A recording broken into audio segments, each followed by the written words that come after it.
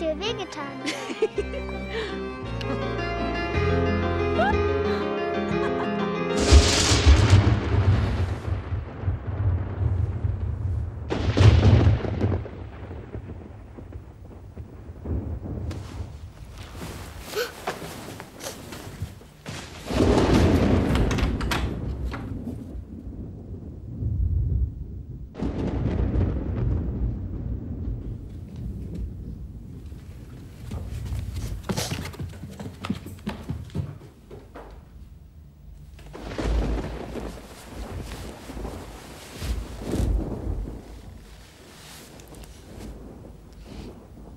Draußen ist ein Gewitter, Papa. Das ist so laut. Mit Donner macht Bang, Bom. Ich sag dir, da draußen ist der Teufel los.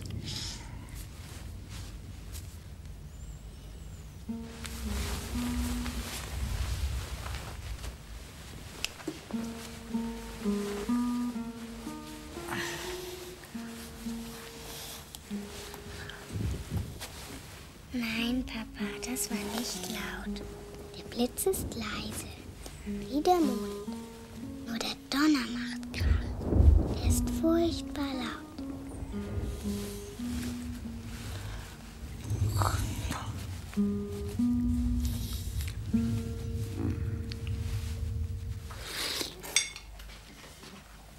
Papa, du klingst wie ein Fisch, der durchs Wasser schlappert.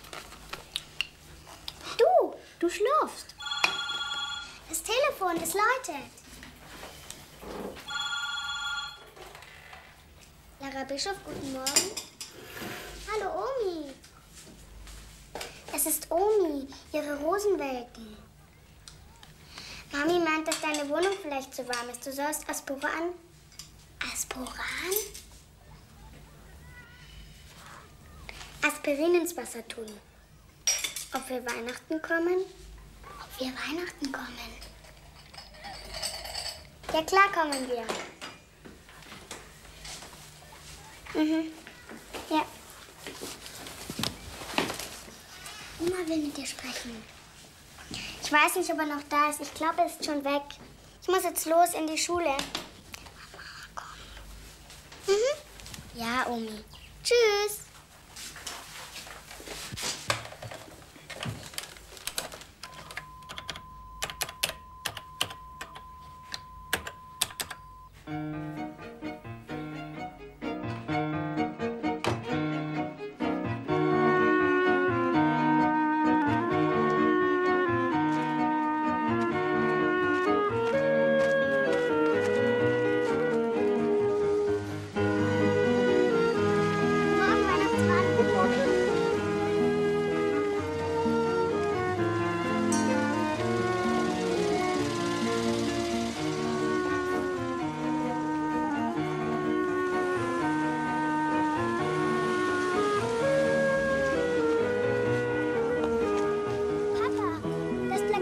Schulfeier. Du wolltest noch für mich vergrößern.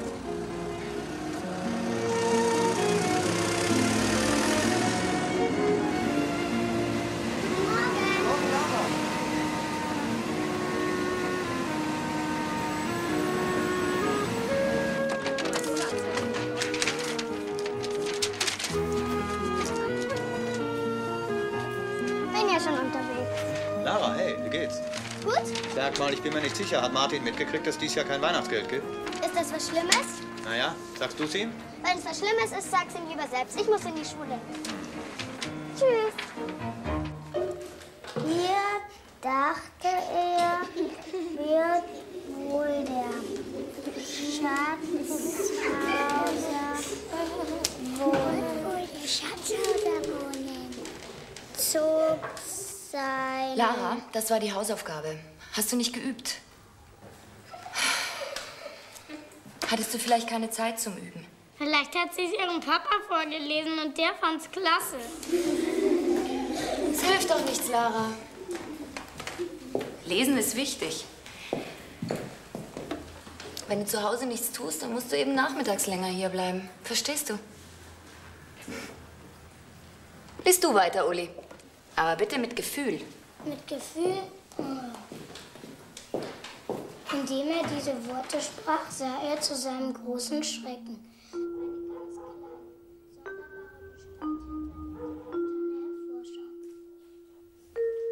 Es war ihm, als habe er das Glasmännlein gesehen. Das schwarze Wämschen, die roten Strümpfchen, das Hütchen, alles war so selbst als das Blase. Aber feine... Jetzt doch nicht ablesen, das ist wichtig.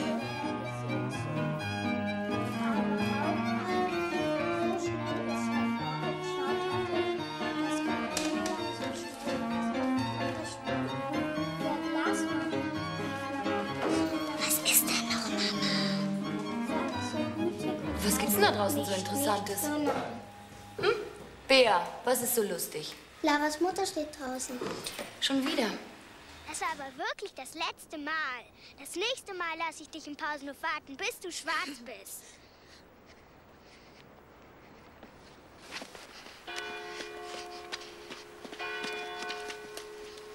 Das Leben ist die Schule, nicht umgekehrt.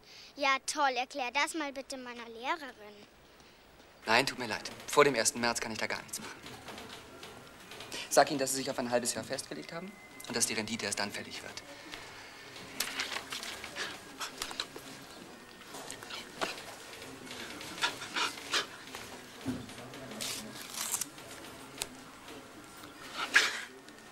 Mein Vater bedankt sich. Er ist zufrieden mit Ihrem Geschäft. Das freut mich. Kann ich deinen Eltern irgendwie noch behilflich sein? Nein, danke. Genau, wenn ich sage, dass es nicht geht, dann geht's auch nicht. Gehen wir? Vielen Dank, Lara. Meine Eltern sind die Kunden, nicht ich. Vielen Dank. Hab ich doch. Möchtest du noch einen Bonbon?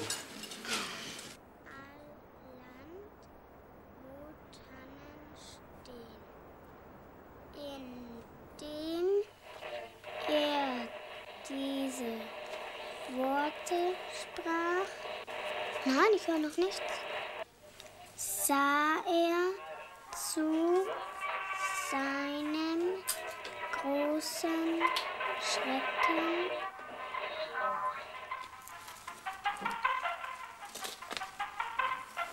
jetzt aber, jetzt kommt was. Das ist schön, Musik. Lass das an. Ja, ich lese schon weiter. Hinter der dicken Tanne. Er fuhr.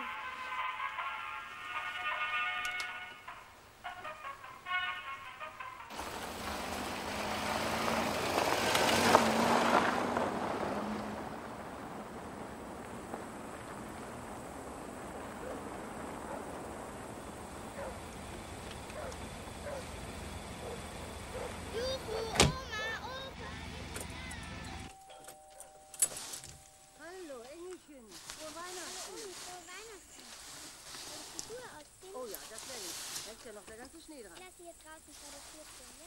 Warte, ich geb dir Socken.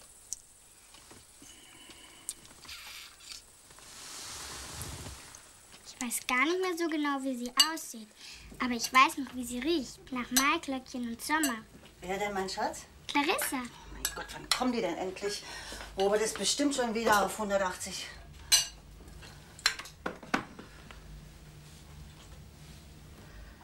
Ach, Engelchen, ich beneide dich so. Du sprichst diese Zaubersprache, als wäre es ein Kinderspiel. Hätte ich nicht auf diesen Dickkopf gehört, dann könnten meine Hände jetzt vielleicht auch fliegen. Helft ihr mir Tischdecken? Hallo, Mein Schatz. Fröhliche Weihnachten, ihr beiden. Schön, dass ihr da seid. Ich bin nur da wegen der Gans. Es gibt doch keine Überraschung. Da kommt, die kommen ins Wohnzimmer. Siehst du, ich hätte gedacht, ich komme aufs Dach. Na, wie war's bis jetzt? Friedlich. Und ich würde mich freuen, wenn es so bleibt. Klar, ist doch Weihnachten. Mhm, genau. Kannst du mir mal sagen, warum ihr so spät seid? Frohe Weihnachten, Papa.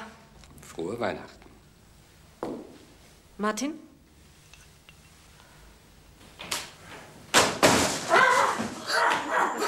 Das ist eine Eiseskälte. Ich habe meine Decke im Himmel vergessen. Saparos, was sehe ich? Das sind ja nichts als alte Leute. Gibt's denn keine, wie heißen diese kleinen Kinder in diesem verlassenen Haus? Ja, du freches Ding. Ich weiß ja, wer du bist. Du bist überhaupt nicht der Weihnachtsmann. Was? Wer das sagt, der kriegt nichts. Also, wer bin ich? Onkel Nein, Quatsch, der Weihnachtsmann. Ah, braves Kind. Na, dann ist das ja alles. Für dich. Alles. Schmeckt's? Schau mal, den kann man ziehen. Ich wusste nicht, was ich kaufen soll. Ja, jetzt ist er 3 Jahre alt. Na, du nimm schon. Bewegt. Ich weiß doch, dass ihr es gebrauchen könnt. Ui, die schönen Farben von den Schmetterlingen. Und wem hast du das schöne Buch? Vom Papa. Lara, kommst du mal? Ja, Omi. Sie lesen es dann später. Wollen wir was spielen, wir beide? Hm? Gut, aber kein Weihnachtsmann. Okay, dann das vom letzten Jahr. Was soll ich machen? Du kannst mal die Servietten einsammeln, ja?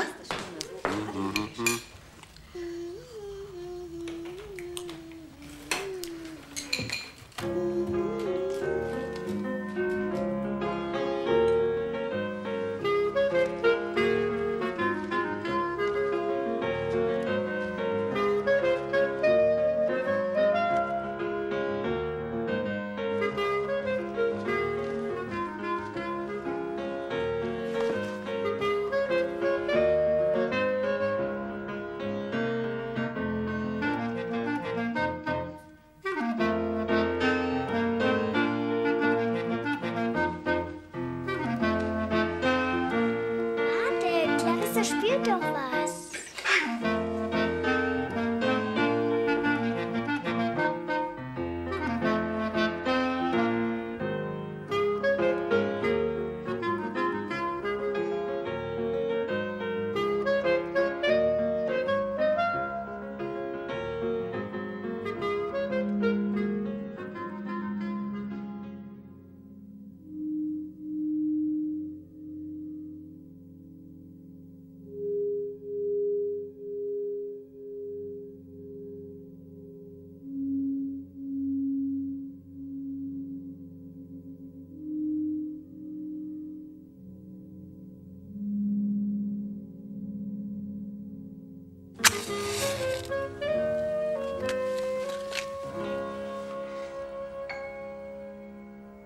Wunderschön, ihr zwei. Siehst du, in der Musik verstehen sie sich. Bravo! Sag mal, Lara, erzählst du dem Baby auch ab und zu was? Stimmen und Geräusche sind nämlich sehr wichtig für ungeborene Kinder. Stimmt das, Oma? Mhm, das stimmt. Sag mal, wollt ihr nicht vielleicht doch über Nacht hier bleiben? Oh ja. Bei Bitte, dem bitte. Wetter fahrt ihr mindestens Komm schnell mit. eine Bitte. Stunde. Hm? Nicht mogeln. Hier, das ist noch für dich. Was denn das?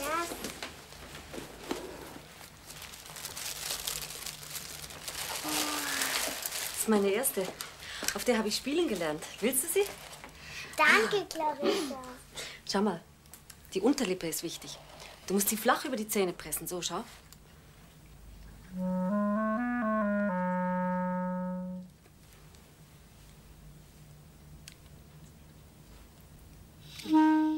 Sag mal, du bist ja ein Talent.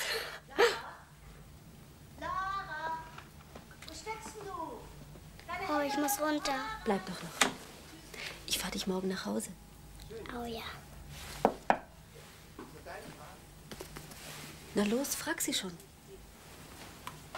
Clarissa will, dass ich noch ein bisschen da bleibe. Darf ich? Sie fährt mich morgen nach Hause. Ja?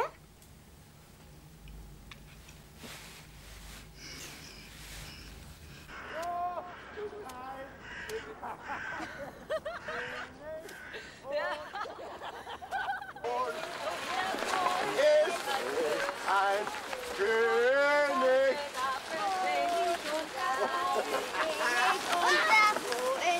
Ein König. Froh zu sein, bedarf es wenig und wer braucht.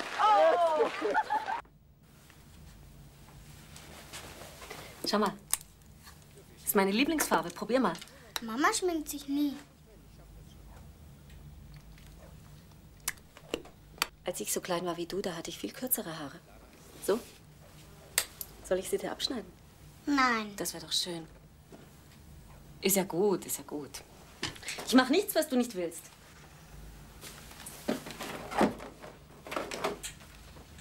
Siehst du? Die Frisur habe ich damals gehabt. Ist das Papa? Ja, sind wir alle vor ungefähr 20 Jahren. Schau mal die Oma. Du hast ihn nicht gern gehabt. Wen meinst du? Martin. Hat er das gesagt? Das stimmt nicht. Als wir klein waren, waren wir uns sehr nah. Und dann? Na, du kennst doch deinen Vater. Du weißt doch, was das für ein Dickschädel sein kann. Deine Oma, die hat ihn immer in Schutz genommen. Bei ihr durfte er alles.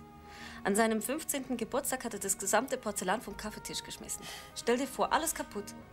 Und Oma hat nicht mal mit der Wimper gezuckt. Er war immer ihr Liebling. Ich hatte überhaupt keine Chance. Aber du hast nie seine Sprache gelernt. Doch, ich konnte es mal ein bisschen. Als wir klein waren, da haben wir uns unsere eigenen Fantasiezeichen ausgedacht. Aber die Ärzte haben gesagt, dass das ein Fehler ist. Dass ihn diese Zeichensprache vom Sprechenlernen abhält. Angeblich. Du siehst schön aus in dem Kleid. Na, was ist? Ab damit? Keine Angst, ich mach dich schön.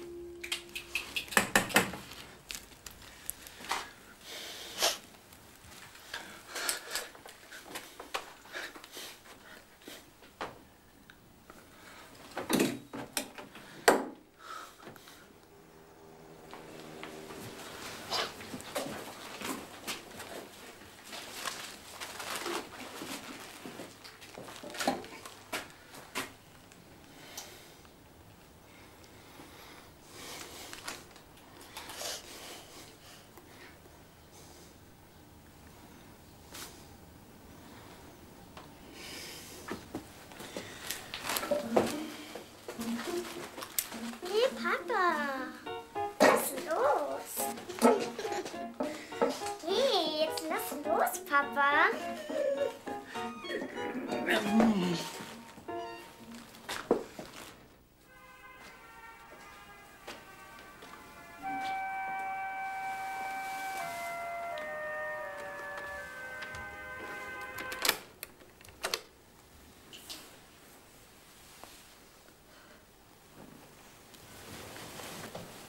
Mama, warum kannst du denn nicht Rad fahren? Du hast keinen guten Gleichgewichtssinn wegen deinen Ohren? Ich wünsche mir aber, dass du es lernst. Alle richtigen Mütter können Fahrrad fahren.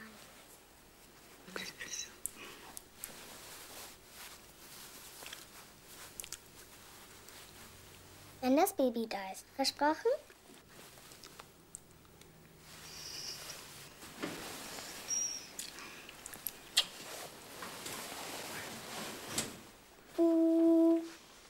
Hör zu, du dort drin. Du musst keine Angst haben. Hier draußen ist es nicht ganz still. Wenn du kommst, bin ich da. Und dann spiele ich dir was auf meiner neuen Klarinette vor. 1, 2, 3.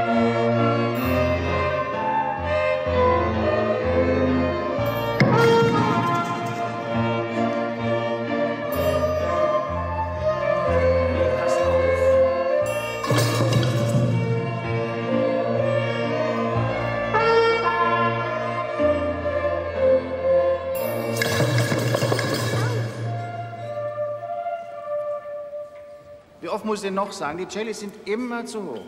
Herr Gärtner? Nicht jetzt, wir sind mitten in der Probe. Und die Flöten hören nicht aufeinander. Frau Mertens hat mich runtergeschickt. Ich spiele Klarinette. Kannst du Noten lesen? Sie kann ja noch nicht mal Bücher lesen. Na komm. Was nicht ist, kann ja noch werden. Bei dir gebe ich auch die Hoffnung nicht auf, dass du dir womöglich die 2 Triangeleinsätze bis zum Elternabend noch merken wirst. C, D, F, G. So, wunderbar. Jetzt halt den letzten Ton. Prima. Und jetzt das Ganze von vorne. Der gute Klaus darf früher gehen. Gedichte wollte ich eigentlich nicht lernen.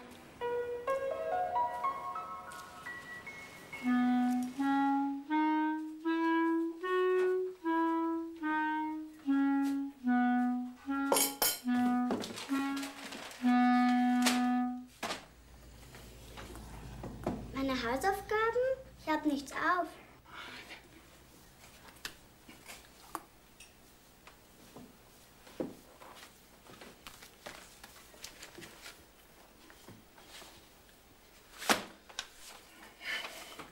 Ich faulenz doch gar nicht. Und ich bin schon besser geworden, sagt Frau Mertens. Papa, was soll denn das? Gib mir meine Klarinette wieder. Was? Die Musik lenkt mich vom Lernen ab? So ein Quatsch. Lernen ist überhaupt nicht wichtiger. Was weißt du denn überhaupt, was wichtig ist? Du bist ja taub. Du weißt ja noch nicht mal, was Musik ist. Boah, bist du gemein. Du hast dich noch nie um meine Schule gekümmert. Du nicht und Mami auch nicht. Du willst doch bloß nicht, dass ich Klarinette kann. Ich hasse dich.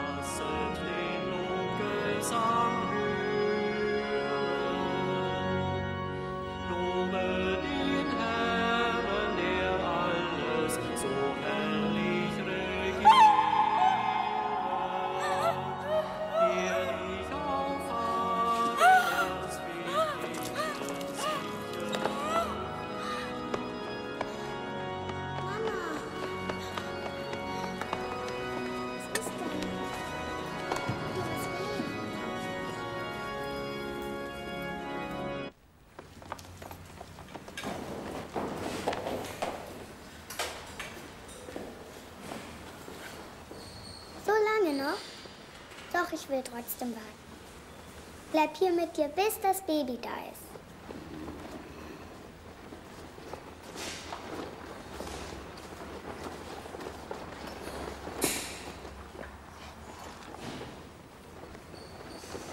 Ja, sie machen ein Geräusch. Sie klingen wie Glocken. Umso mehr Wind, umso lauter läuten sie.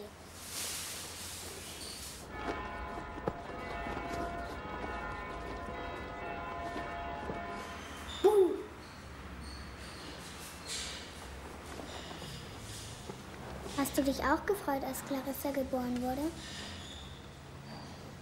Zuerst und dann? Habt ihr nie zusammen gespielt, dass ihr so alt wart wie ich? Warum? Als Clarissa so 9 oder 10 Jahre alt war, da gab sie ihr erstes Konzert vor einem größeren Publikum. Opa hatte viele wichtige Leute eingeladen. Ich glaube, es war sein 50. Geburtstag. Alle waren sehr aufgeregt an dem Tag. Clarissa sollte ein paar Stücke auf der Klarinette vorspielen. Sie hat ganz lang dafür geübt. Und Opa war sehr, sehr stolz auf seine Tochter.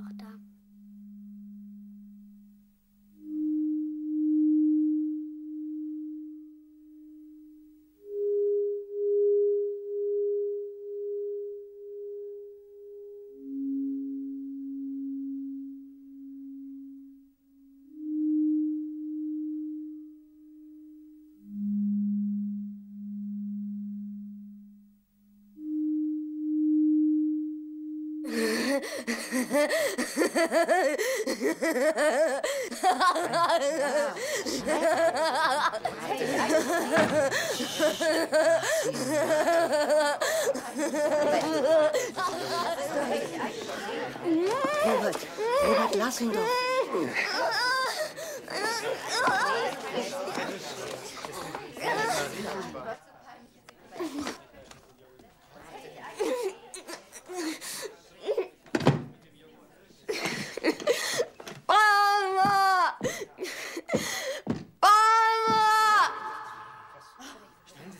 Diesen Abend wollte Clarissa nie mehr spielen, wenn ich im Zimmer war. Und so habe ich ziemlich viele Abende allein in unserem Kinderzimmer verbracht.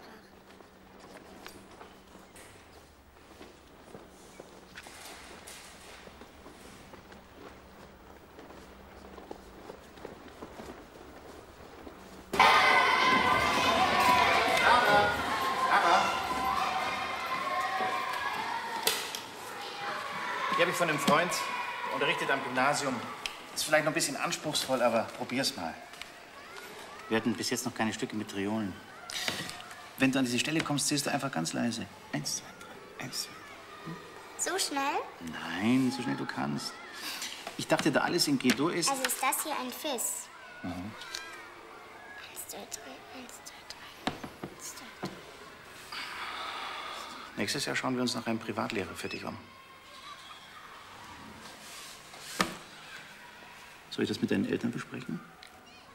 Lieber nicht.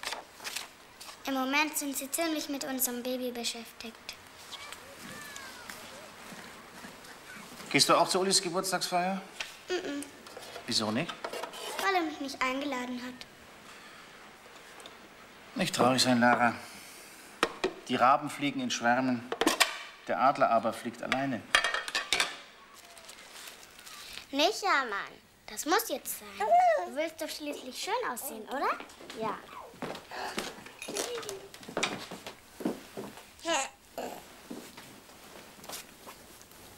Hey, Mama. Nicht, Mama. Ich wollte dir doch noch eine Geschichte vorlesen. Ich soll viel mit dir reden. Ach ja, woher willst du wissen, dass sie müde ist? Hat sie dir das erzählt?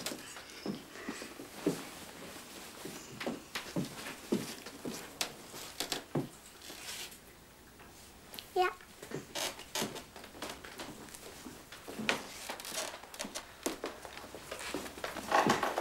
Marie, hörst du das? Marie, Marie! Hörst du das? Marie! Marie, hörst du mich? Marie!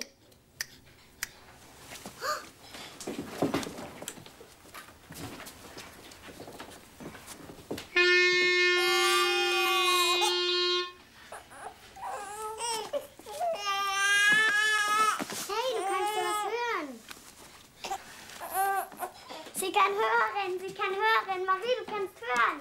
Du kannst hören, Marie. Alles, was du gesagt hast, klingt so schön und richtig. Ja und?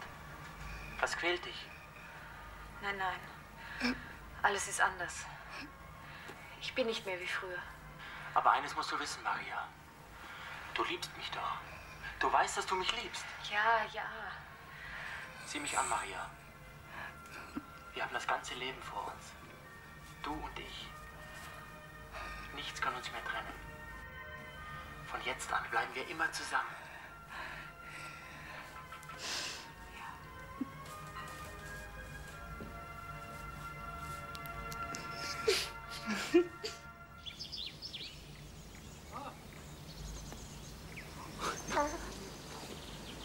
Generator? Aber ich denke, du kannst nicht, Mama.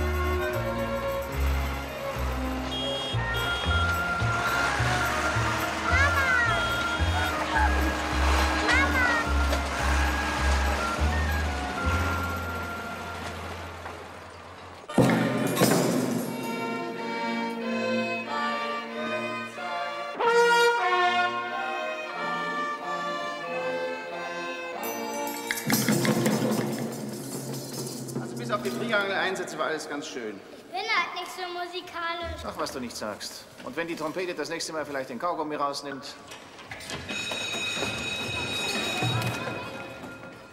Schön, dass Sie gekommen sind.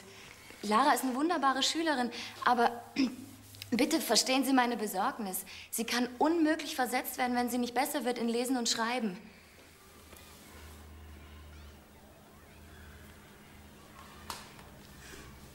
Ja, und außerdem kann sie nicht ständig früher aus dem Unterricht verschwinden.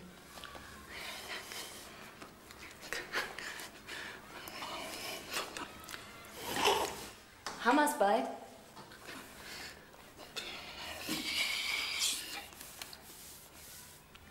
Bald sind Sommerferien, dann muss ich ja nicht mehr früher aus dem Unterricht.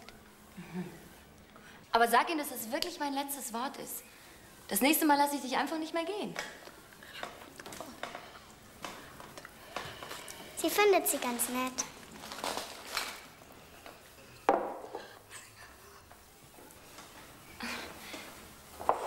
Hübsch, danke. Na endlich, kriege ich sie mal zu Gesicht. Ihre Tochter ist wirklich ein außerordentliches Talent. Für den Elternabend reserviere ich Ihnen 2 Karten in der allerersten Reihe. Einverstanden?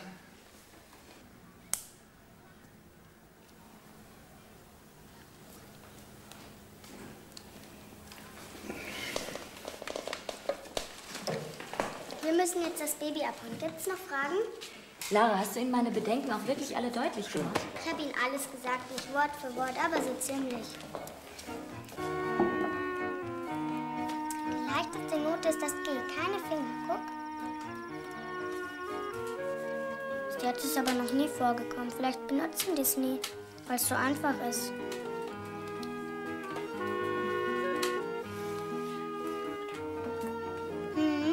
Mathe habe ich im Bus gemacht. Ich muss noch eine Geschichte lesen. Aber das kann ich auch morgen machen.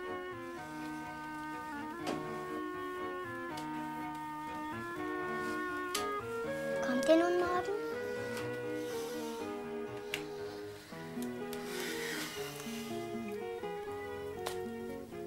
Klar, das Baby.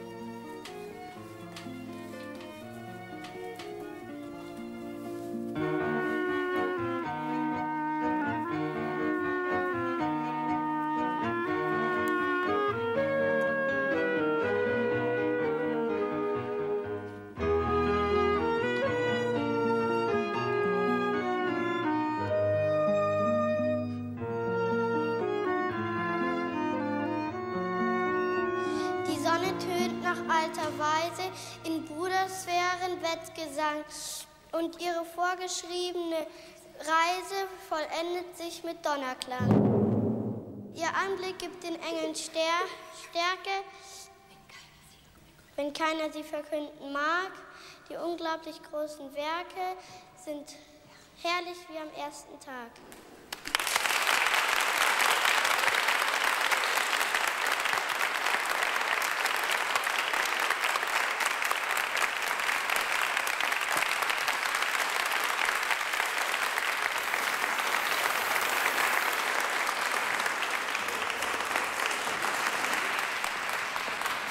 Du bist jetzt dran. Alles in Ordnung? Du machst das schon. Du machst das sehr, sehr gut. Hm? Der Mond kommt nicht mehr runter. Und jetzt kommt die Lara Bischof aus der Klasse 3c. Sie spielt uns ein Stück auf der Klarinette vor.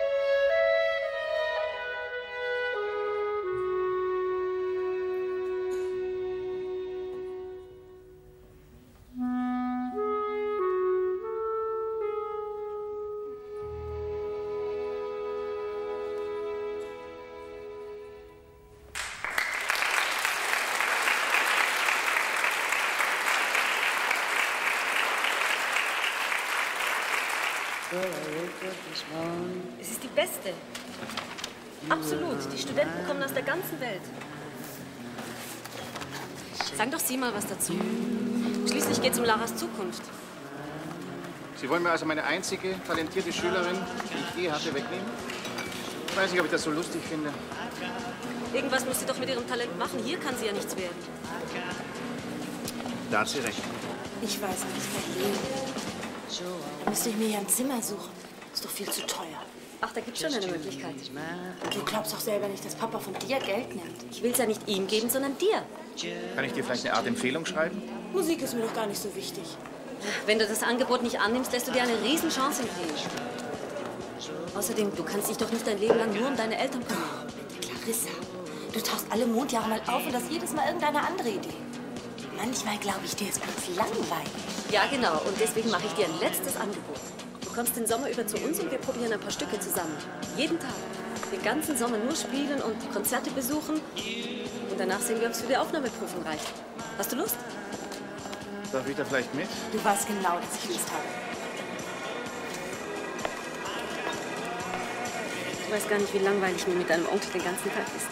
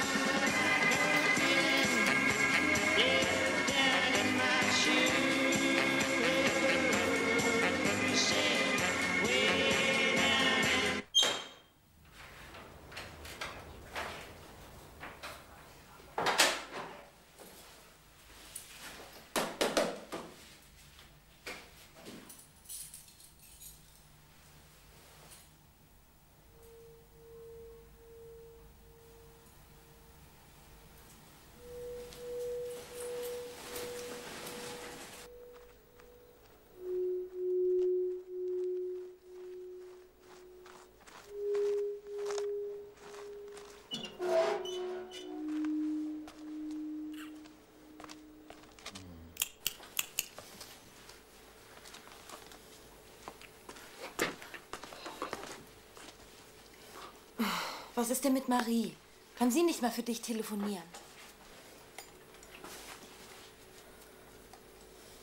Okay, ich komme gleich.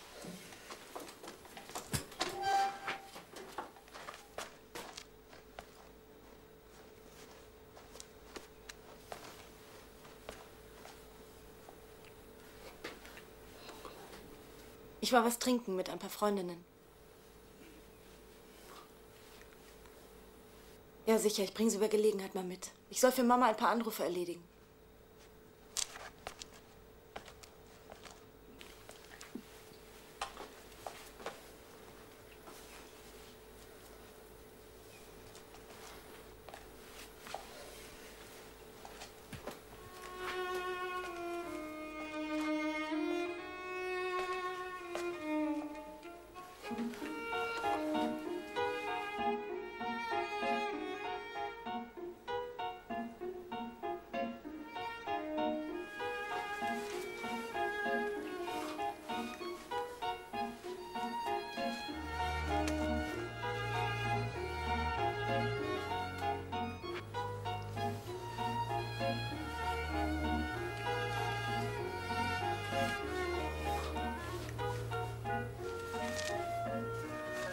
Er sagt knirsch, knirsch und brr, brr.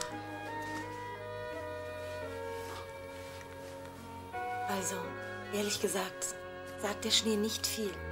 Man sagt sogar, dass der Schnee alle Geräusche verschluckt.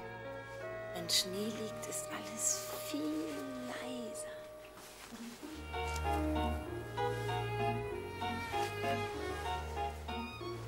Clarissa war heute in der Schule. Ich wusste auch nicht, dass sie hier ist. Sie hat bald Geburtstag. Großvater will uns alle zum Essen einladen. Bitte, komm mit, Papa. Mir zuliebe.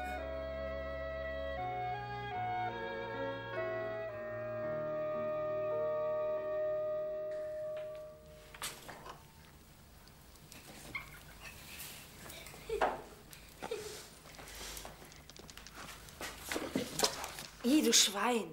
Ist nur Schokolade. Vorm Essen? Bettina hat eine Runde geschmissen. Hi. Hi.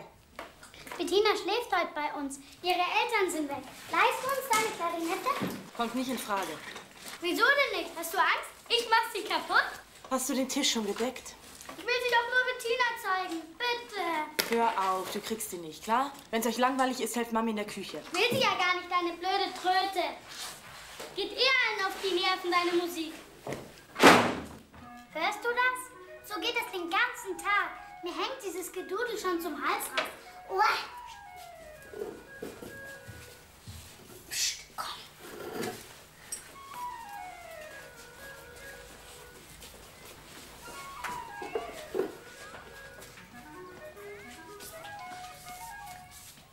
Los, mach schon. Aua, Mama, aua, aua, Hilfe! Aua, aua! Nichts. Lauter, komm, beeil dich.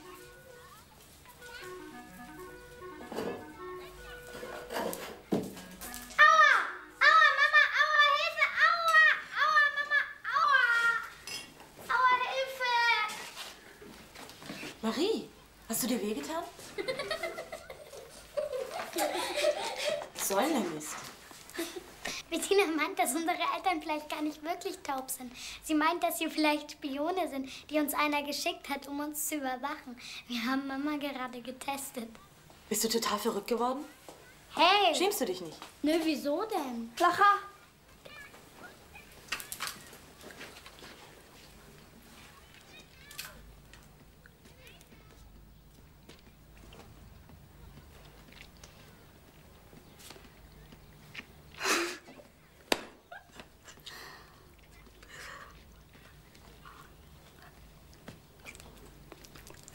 Sie findet das lustig. Sie hat sich als Kind auch immer so komische Sachen vorgestellt.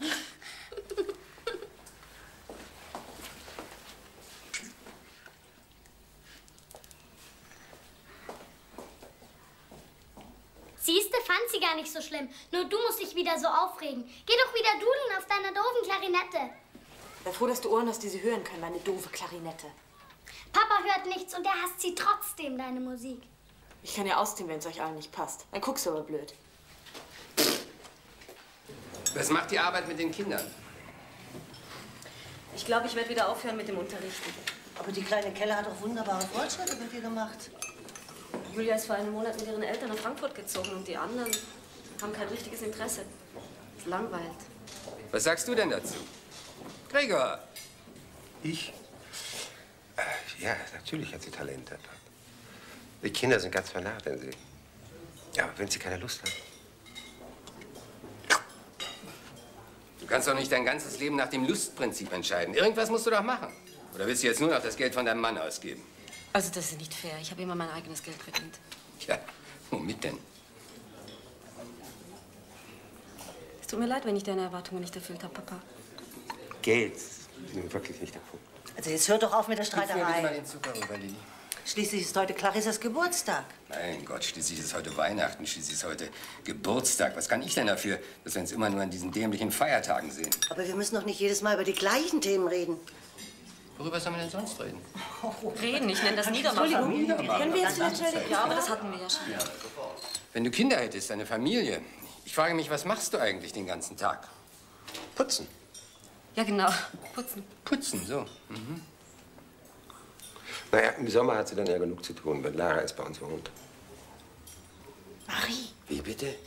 Lara zieht zu euch? Was? Du hast es ihnen noch gar nicht gesagt? Entschuldige. Ich dachte, die Sache ist besprochen. Von was redet ihr eigentlich? Du machst doch nicht so spannend.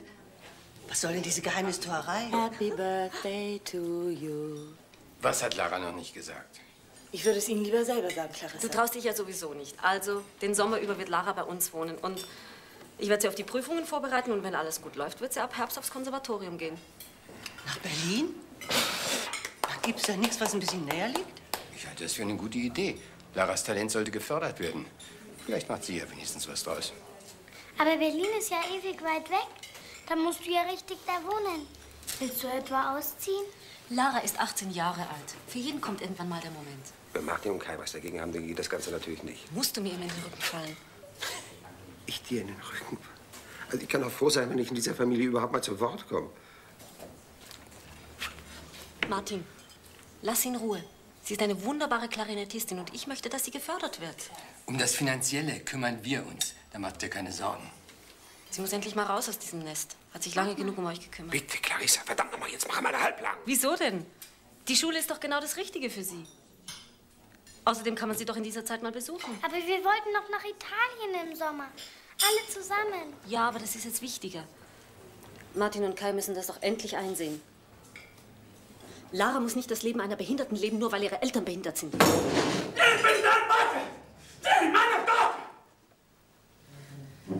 Martin, setz dich sofort wieder hin!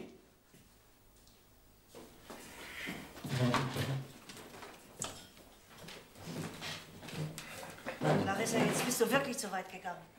Ja, genau, jetzt bin ich wieder schuld. Er kippt mir Rotwein ins Gesicht und du verteidigst ihn auch noch.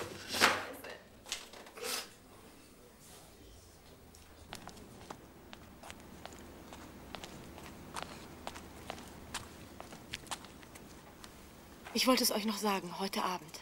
Clarissa war einfach nur schneller. Es ist doch überhaupt nichts entschieden.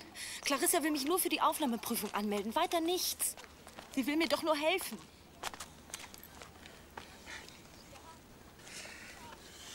Sie bildet sich doch gar nichts ein. Das ist doch Quatsch. Meinst du, Mama und du, ihr kommt ohne mich zurecht? Ich behandle dich wie ein Baby.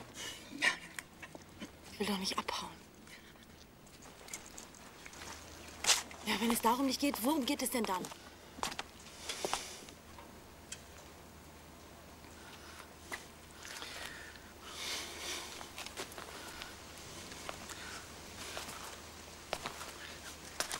Und wenn schon. Das ist doch völlig unwichtig.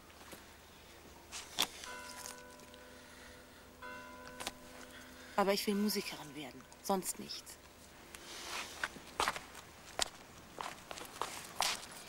Versteh mich doch.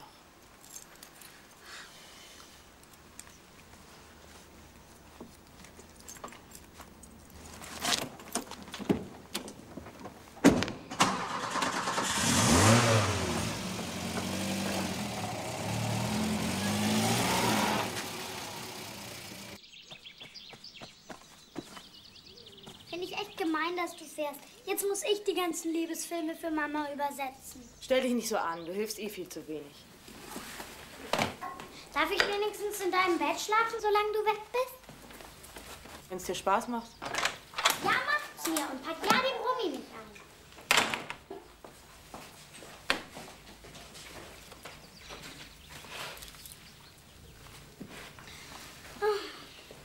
Warum reden eigentlich alle Eltern immer nur von Schulaufgaben?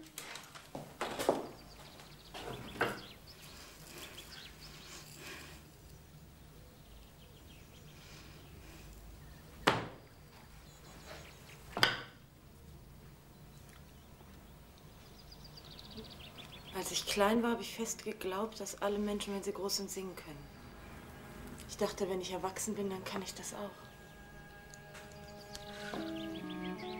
Ich habe mich oft vor einen Spiegel gestellt und meinen Mund bewegt und mir vorgestellt, dass daraus wunderschöne Töne schlüpfen.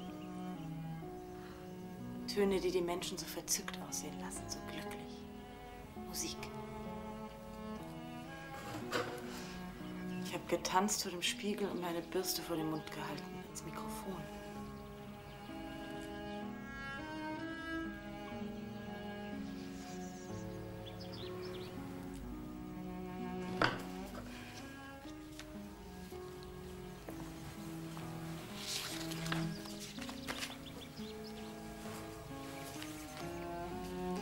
Was ist denn das, Mama? Du bist dir nicht sicher, ob mir diese Musik gefällt. Es ist ein Klarinettenkonzert. Du hast davon in der Zeitung gelesen. Doch sicher, das ist bestimmt sehr gut. Aber wieso 2 Karten? Ja, wir machen uns einen schönen Abend zusammen. Ich fände es wunderbar, wenn du mitkommst. Danke.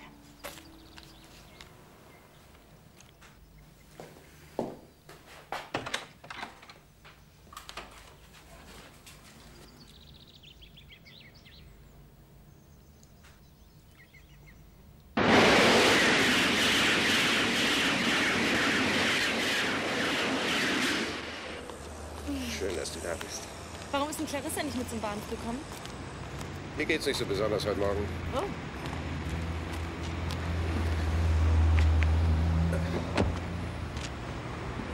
Nichts Ernstes. Nach Sonnenuntergang geht's dir meistens wieder besser.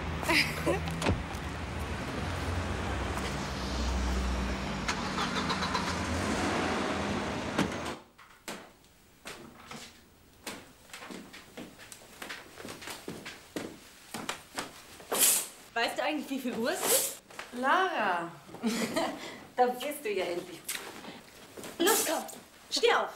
Ich will die Stadt sehen. Du willst die Stadt sehen? Ja, jetzt hast du mich den langen Weg hierher geschleppt, jetzt will ich auch die Stadt sehen. Sie will die Stadt sehen. Weißt du, wie groß die Stadt ist?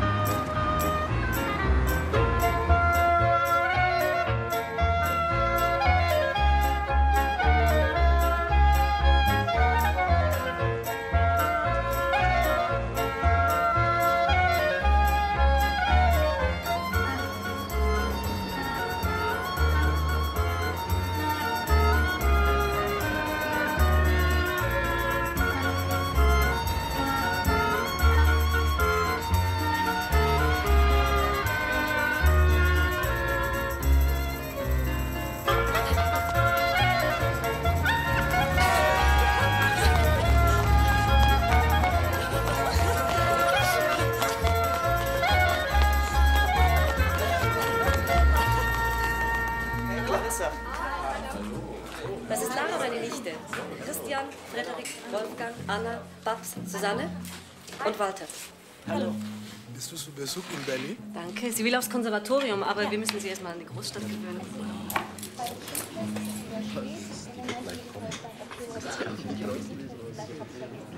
Du bist also Musikerin? Bis jetzt noch nicht. Sie spielt Klarinette und das sehr gut. Und jetzt möchtest du dir Berlin anschauen? Oh. Bist du überhaupt Musik? Oder soll ich dir etwas anderes Nee, danke. Sag mal, übernächste Woche brauchst du wieder was sagen. Um 5 Uhr ist der Laden wieder gemacht. Das wird ja wirklich erst, glaube ich, 8 Uhr interessant, wenn die ganzen Mädchen kommen. Weil das ist so Logik. Lara, komm! Komm! Doch, komm!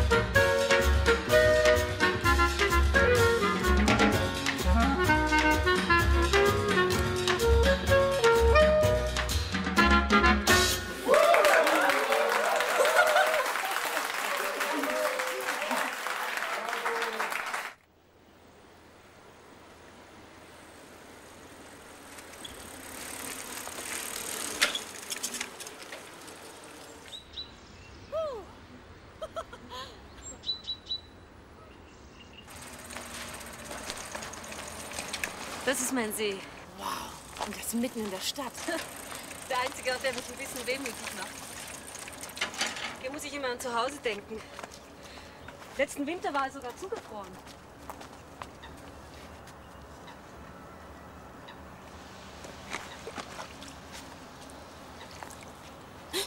Wenn jetzt jemand kommt.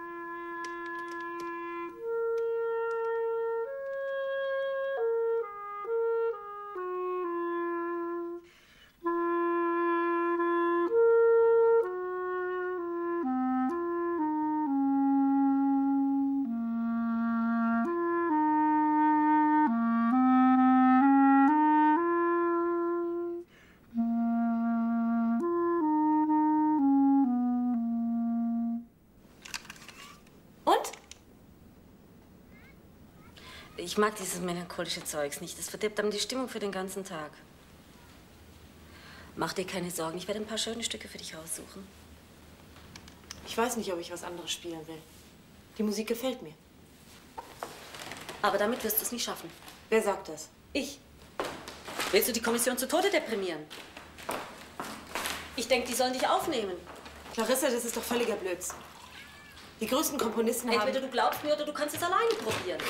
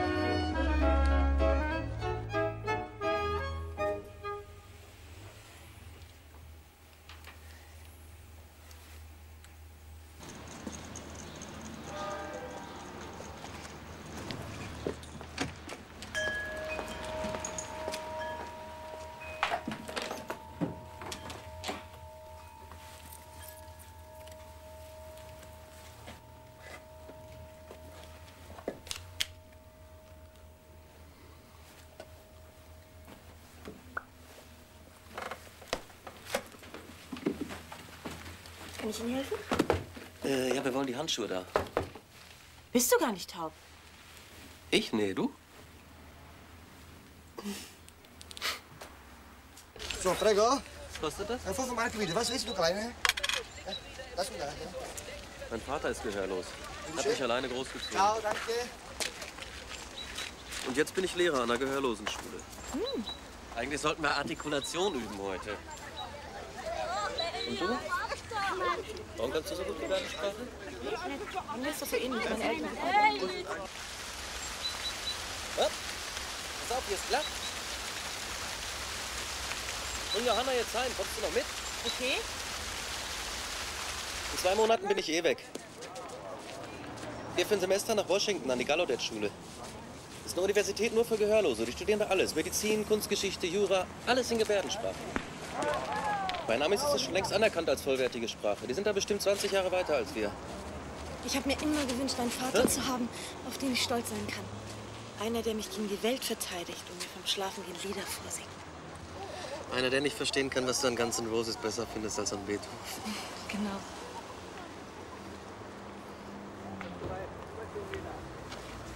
Halb 7, ich muss heim. Was, schon 6:30? Ist aber spät. Kommst du mich mal besuchen in der Schule? Bin jeden Tag da. Vielleicht?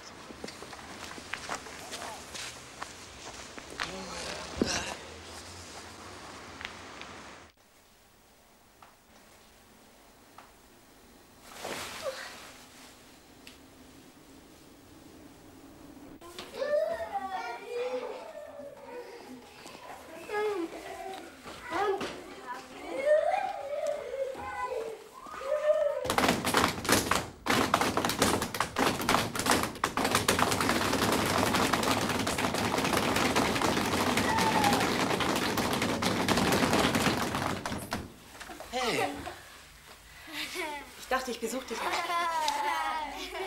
Das ist Lara. Die ist uns besuchen gekommen. Vielleicht möchte sie ja auch Lehrerin werden. Leg dich hin.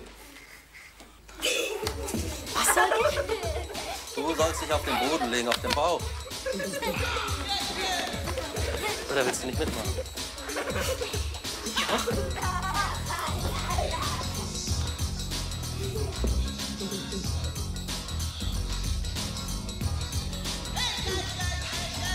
Warte einfach ab, Augen zu.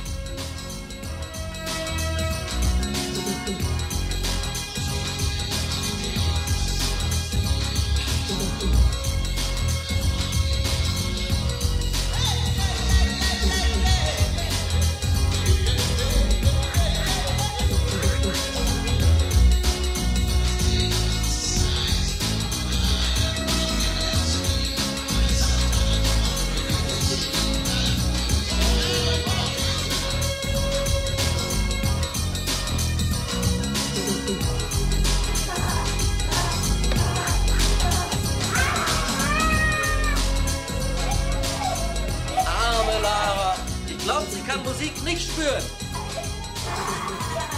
Hey, gehst du morgen mit mir ins Kino?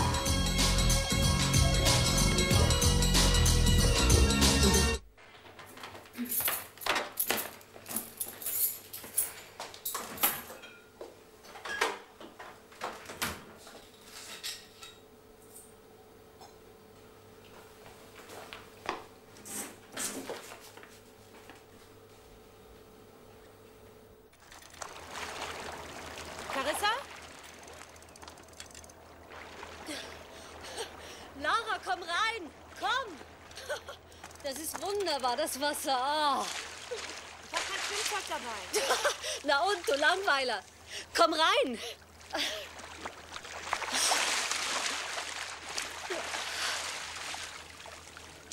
Komm. Hast du keine Angst hier mitten in der Nacht? Wer zuerst bei der Boje ist.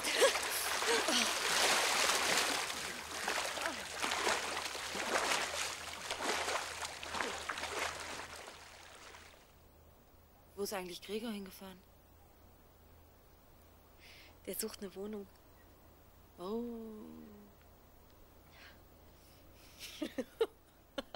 Er sagt, er kriegt Zahnschmerzen von meiner Musik. Sie sind alle gegen uns. Alle.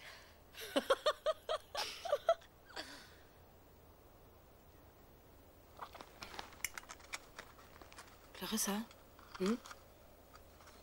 Warum habt ihr kein Baby, Gregor und du?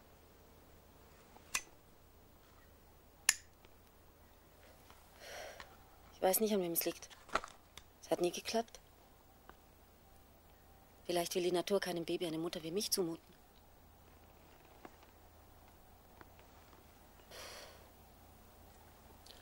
Ach, ich habe alles falsch gemacht. Martin hat dich, Kai und Marie ein richtiges Zuhause. Ich habe gar nichts. Das ist doch nicht wahr. Clarissa, du hast so viel. Du bist schön und stark und machst wunderbare Musik. Ich wollte immer so sein wie du.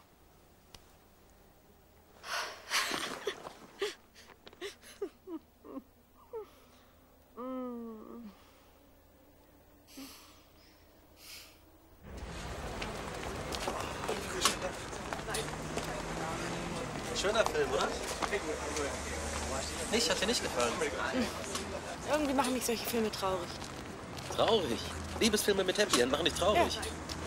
Die machen mich unzufrieden mit dem, was ich habe. Ich meine, die machen einem so viel Hoffnung. Hoffnung? Oh ja, ein weit verbreitetes Übel. Man muss vorsichtig sein mit seinen Träumen. Die meisten gehen eh nicht in Erfüllung. Hey, wieso bist du eigentlich so furchtbar ernst? Du bist nicht mal 20, redest wie Frau Kowalczyk. Wer ist das denn? Eine Hausmeisterin, aber die ist 70, dick und hässlich, hängt den ganzen Tag mit dem Pool und dem Kissen am Fenster. Gibt's denn gar nichts Schönes in deinem Leben? Wenig. Du machst mich wahnsinnig, du undankbares Ding! Tu dir doch nicht so furchtbar leid. Ich habe aber auch Hunger. Hopp. Her! Hey!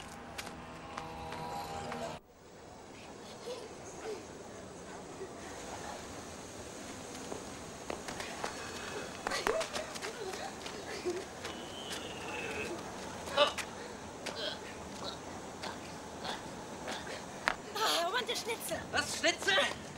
Oh, in der Tat dort. 2 Schnitzel, bitte. Ich habe kein Geld. Lass dich rein. You know, I think ketchup would be good for you. Oh nein, danke.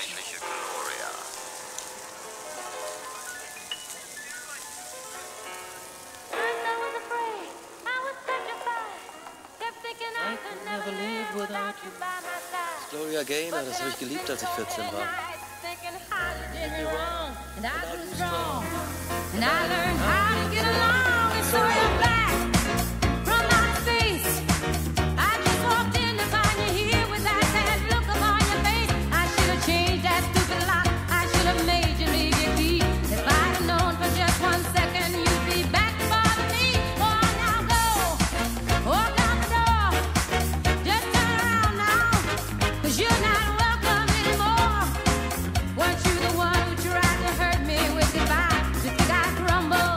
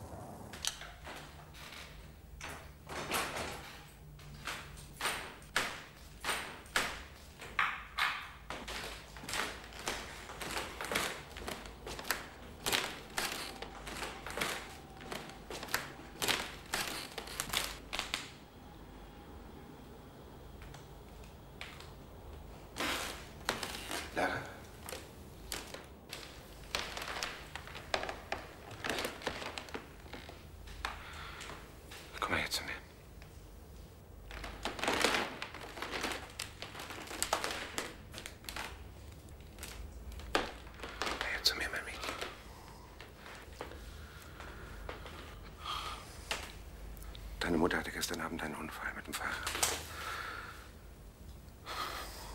Sie ist tot.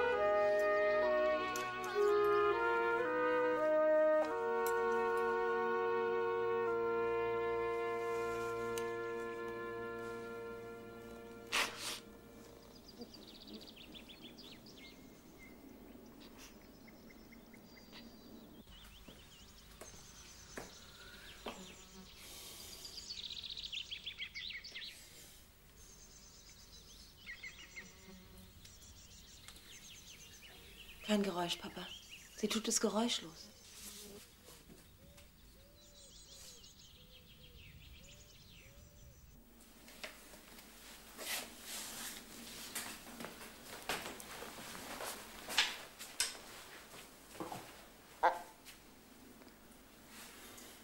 Sie hätte nie Radfahren lernen sollen. Das war ein Fehler. Sie hatte Probleme mit dem Gleichgewicht. Willst du damit sagen, es ist meine Schuld? Hey, schau mich an. Sprich mit mir, verdammt nochmal. Das kannst du nicht glauben.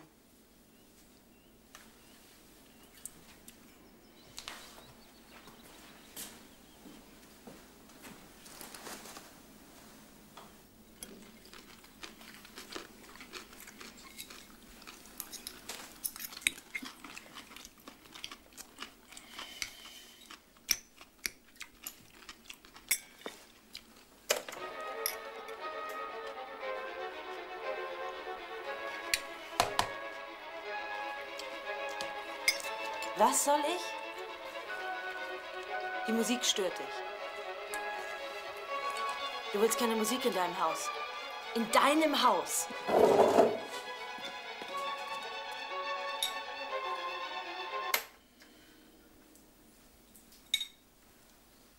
Es wird bestimmt nicht später als 11, wenn der Bus pünktlich kommt. Alles klar? Musst du da unbedingt hin? Ja, ich war schon Monate nicht mehr aus. Und ich bin auf dem besten Weg, wahnsinnig zu werden. Außerdem sind die Karten von Mama. Und warum kann ich nicht mit? Du hast doch 2. Einer muss bei Papa bleiben. Du musst ihn ins Bett bringen. Er soll sich selber ins Bett bringen. Ich bin doch nicht sein Babysitter. Also Vorsicht, Fräulein. Nicht so frech. Und? Wie sehe ich aus? Irgendwie zu bunt. Echt? Clarissa schmeckt sich auch so. Clarissa sieht ja auch gut aus. Ich hab dich furchtbar lieb, das weißt du, ja?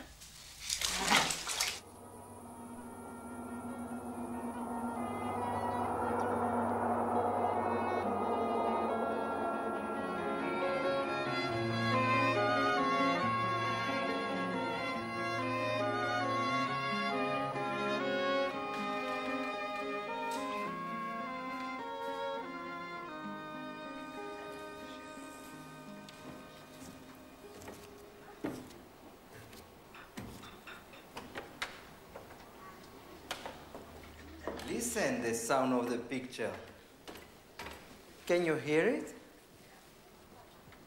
He's a great artist, Chagall. He knows that el mundo is music. You want to know the truth of music? Yes, I want to learn. Learn? You don't need it. You have it inside. Listen to the song inside. Y ahora, deprisa, el concierto va a comenzar.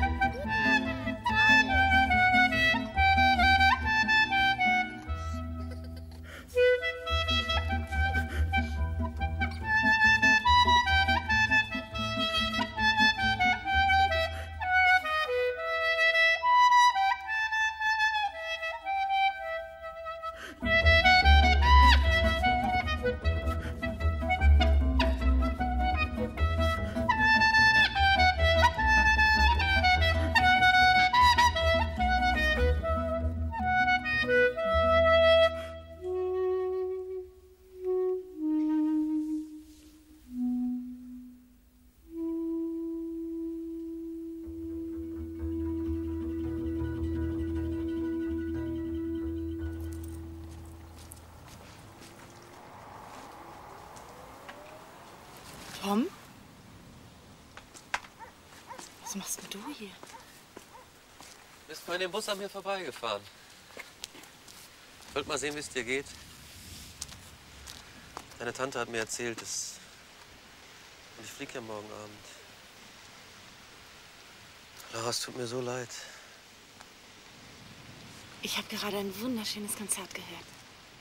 Ich will unbedingt auf diese Schule gehen. Ich muss das schaffen. Meinst du, ich bin gut genug?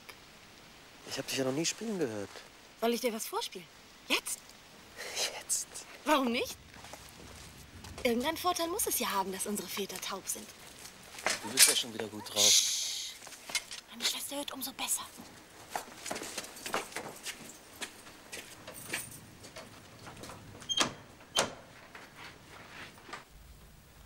Brauchst du kein Licht für die Noten?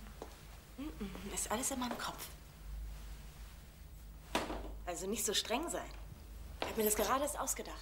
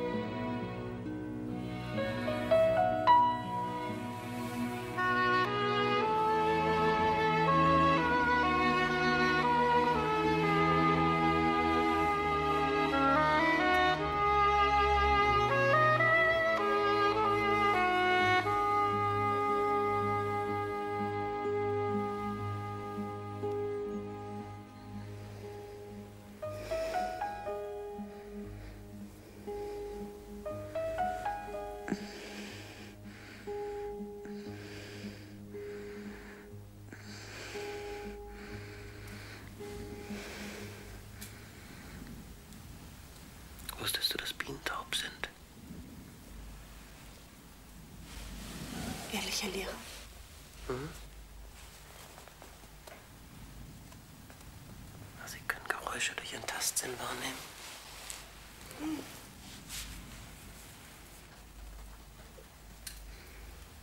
Jetzt hört sie dein Herz schlagen.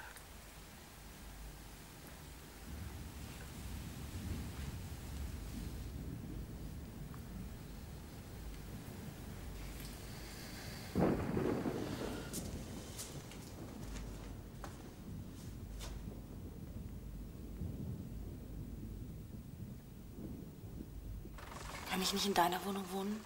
Irgendwo muss ich mich auf die Prüfung vorbereiten. Und ich will hier weg. Die Wohnung hat schon ein Freund vermietet für das Semester. Ich kann die nicht hängen lassen.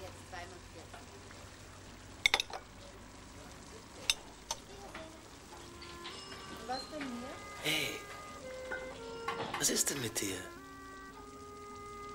Warum bist du nur so furchtbar traurig, kleine Lara? Das Traurigste im Leben sind Trennungen und der Tod. Ich will keinen Abschied mehr nehmen. Ich habe genug davon. Oh, du bist mich noch nicht los. Unsere Geschichte fängt gerade erst an. Ich Ich finde, wir sind ein ziemlich gutes Paar. Eine Klarinettistin und ein Gehörlosenlehrer, das passt doch großartig. Ich will nicht, dass du weggehst. Ich bin doch schon fast wieder da.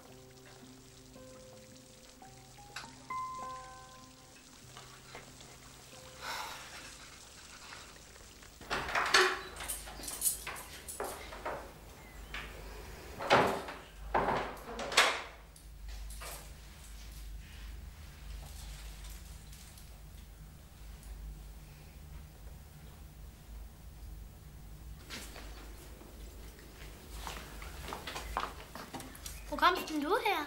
Ich war schon spazieren. Bist du nicht ein bisschen spät dran? Was denn? Ist doch erst 7:15. War das Konzert schön? Mhm.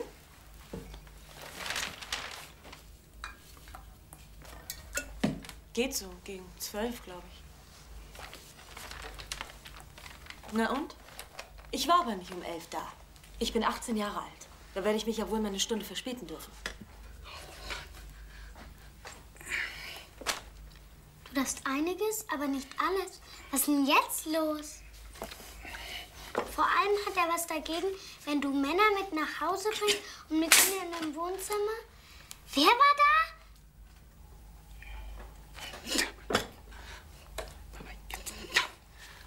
Na was? Was habe ich schon wieder falsch gemacht, Papa?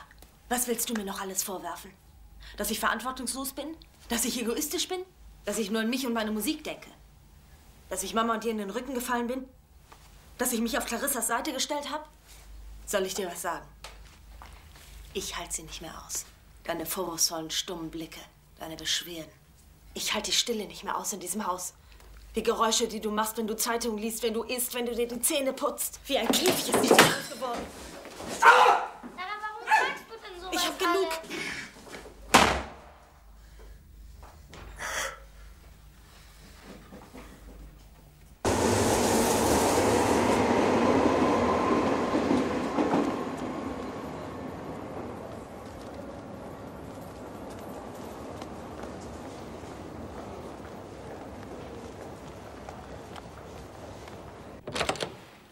Ja? Ich suche meine Tante Clarissa Bischof. Ist sie da? Ah, was machst denn du hier? Komm rein.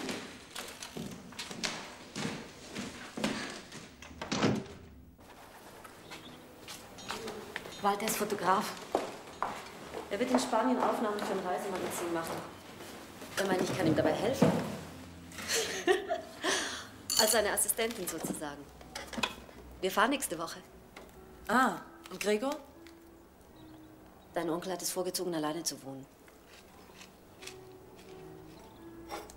Du hast es genau richtig gemacht, Lara. Deine Musik ist jetzt wichtiger. Martin wird das schon noch verstehen. Aber das ist typisch für ihn. Er benimmt sich wie ein Wahnsinniger und wir haben das schlechte Gewissen. Du hast keine Ahnung, was in ihm vorgeht.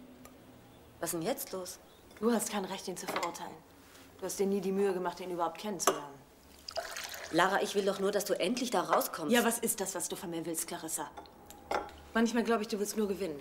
Du willst für dich, dass ich auf diese Schule gehe. Warum auch immer. Ach Quatsch, ich will, dass du gut wirst. Richtig gut. Deine ganzen privaten Probleme lenken nicht nur von deiner Musik ab. Ja, klar. Du willst, dass ich gut werde. Gut schon. Aber nicht besser als du. Das ist nicht fair. Und deshalb wehrst du dich so gegen meine Musik. Findest sie langweilig, trübsinnig. Wenn du wirklich an mir interessiert wärst, hättest du mich unterstützt in dem, was ich will. Das hast du nie gemacht. Oh, die Damen. Deswegen wird man sich doch nicht gleich in die Haare kriegen. Halten Sie doch die Klappe. Sie wissen doch überhaupt nicht, wovon wir reden. Kaffee? Ganz der Vater, wirklich toll. Jetzt sehe ich dich endlich mal so, wie du bist. Genau. Ganz mein Vater. Ich bin das Kind meines Vaters. Und ich bin nicht die Tochter, die du nie hattest. Und vor allem bin ich nicht du.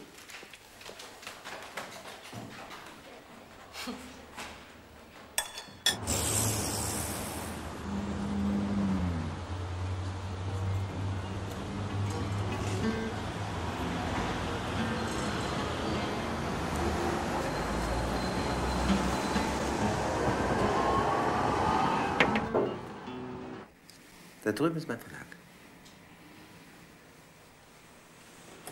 Du schläfst hier.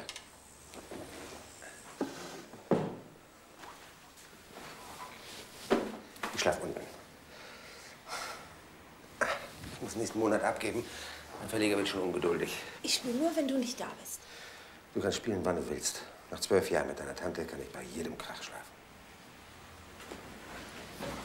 Gregor, bereust du, dass du ausgezogen bist? Eigentlich nicht. Aber das kann durchaus noch passieren. Warum bist du dann gegangen? In Clarissas Kopf ist kein Platz für mich. Da bist du, da sind Robert und Martin. Aber die streiten sich doch immer. Trotzdem.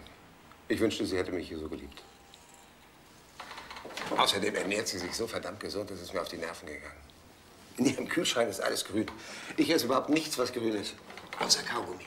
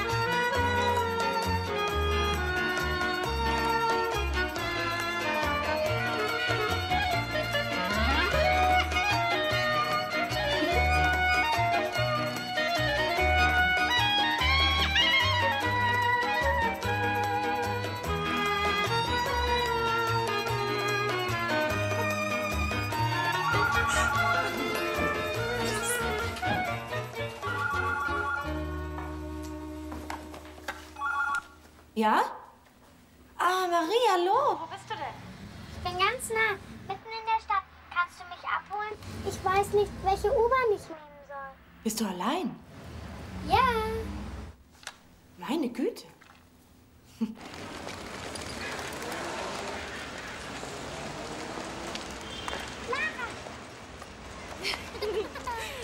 Bist du völlig verrückt geworden, allein im Zug? Was willst du denn hier? Dich besuchen. Dafür fährst du 500 Kilometer mit dem Zug? Hab doch überhaupt keine Zeit. Weiß Papa, dass du hier bist? Klar, ich habe ihm den Zettel hingelegt. Ein Zettel. Und was stand da drauf? Dass ich auf ein Fest gehe, nach der Schule. Dass das Fest 500 Kilometer weit weg ist, habe ich nicht draufgeschrieben. Was sagt er denn so? Wie? Du weißt schon. Spricht er über mich? Ich fand's ja auch nicht so nett, was du alles gesagt hast. Oh, halt die Klappe. Musst du mir jetzt nicht auch noch sagen.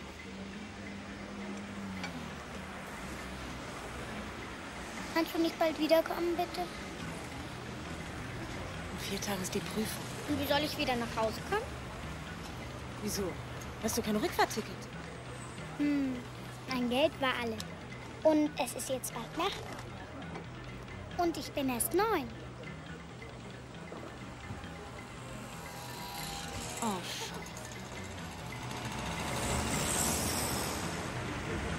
Vor mir schläft ein Problem.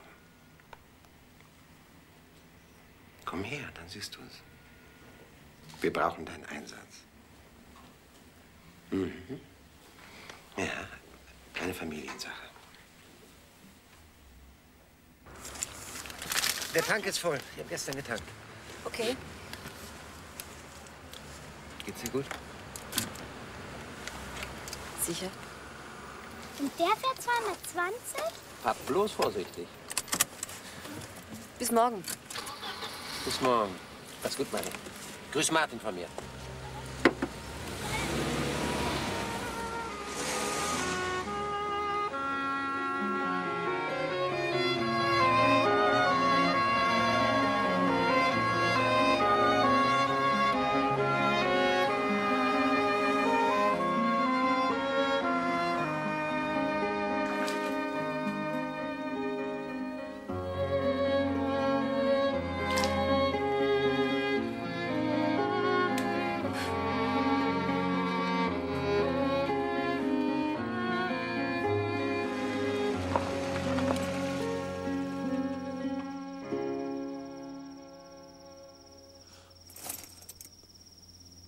kannst mich da jetzt nicht allein reinschicken.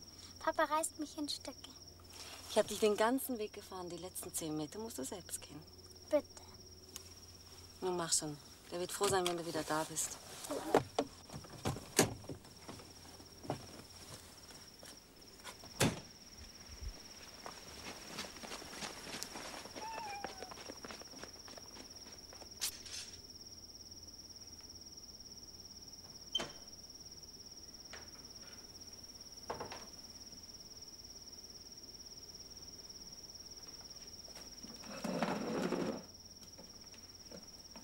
Ich habe Marie nach Hause gefahren.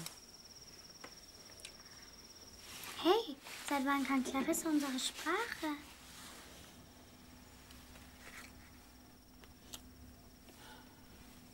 Nein, es geht dir nicht gut. Sie vermisst dich. Komm, ich bring dich zu ihr.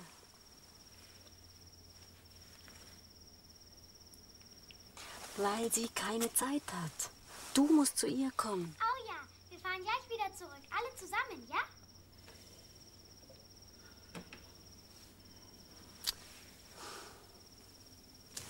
Hör endlich auf, dich selbst zu bedauern.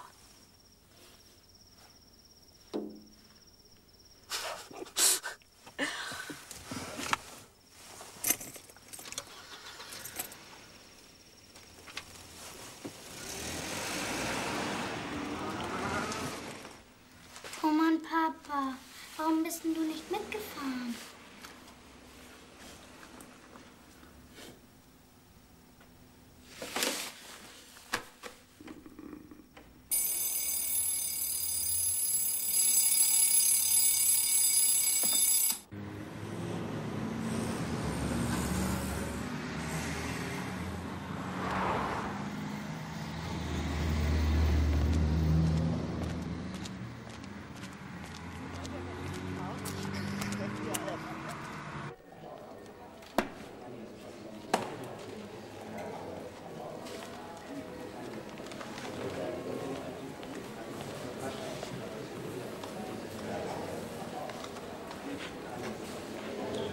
Welches Instrument? Klarinette. Viel Glück. Danke.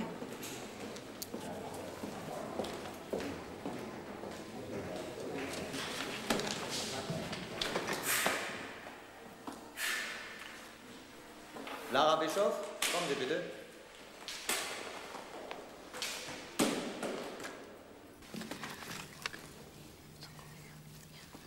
Fräulein Bischof, in Ihren Unterlagen schreiben Sie, dass Sie sich unter anderem für die traditionelle Klezmermusik interessieren. Was interessiert Sie an dieser Musikrichtung? Das kann ich schwer sagen. Es ist so ein Gefühl. Vielleicht, weil sie so emotional ist. Emotional? Naja. Ich meine, sie ist in ihrem Herzen fröhlich und wild und gleichzeitig ist sie traurig und nicht wirklich frei. Und diese Verbindung, die kann ich gut verstehen. Wissen Sie, was ich meine? Dann fangen wir doch gleich mit dem Hauptfach an. Fräulein Bischof, Sie haben uns 3 Stücke mitgebracht. Ja. Wenn Sie nichts dagegen haben, fange ich mit dem zeitgenössischen Stück an. Wie Sie wollen. Die Reihenfolge ist uns egal.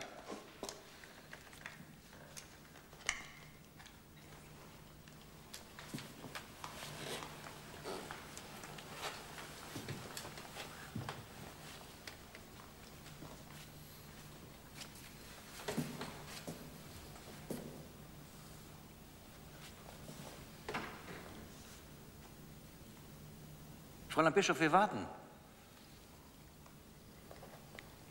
Ist Ihnen nicht gut? Wollen Sie einen Schluck Wasser? Na, holen Sie mal tief Luft und dann los. Ist doch alles halb so wild.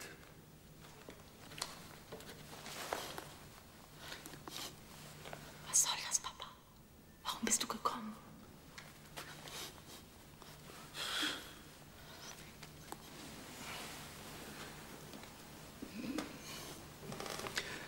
Entschuldigen Sie, aber würden Sie uns bitte einweihen?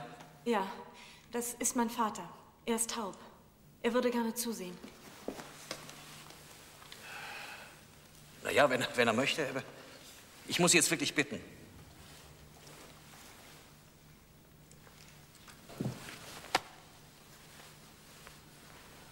Bitte, sag jetzt nichts mehr. Du bringst mich völlig durcheinander.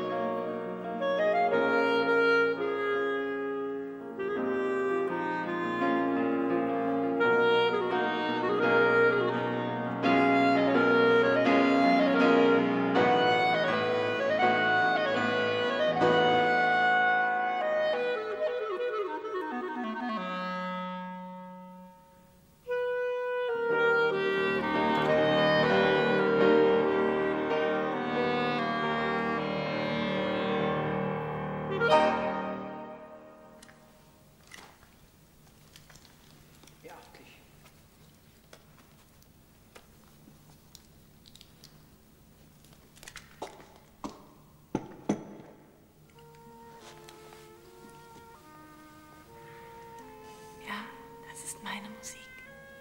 Glaubst du, du wirst sie irgendwann verstehen?